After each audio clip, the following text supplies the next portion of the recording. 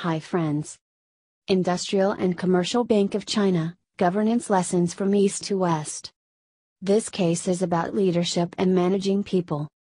A short version of this case is also available, IND 10335 Industrial and Commercial Bank of China, the Governance Model. In June 1999, ICBC, the largest commercial bank in China, was technically bankrupt, with a non-performing loan ratio of 47.59%.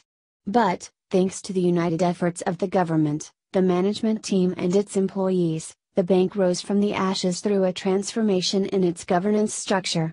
They should also understand the inner workings of these stakeholders, in particular the incentives of each stakeholder group, which differ greatly from those in the West. Get your Industrial and Commercial Bank of China Governance Lessons from East to West Case Solution at thecasesolutions.com.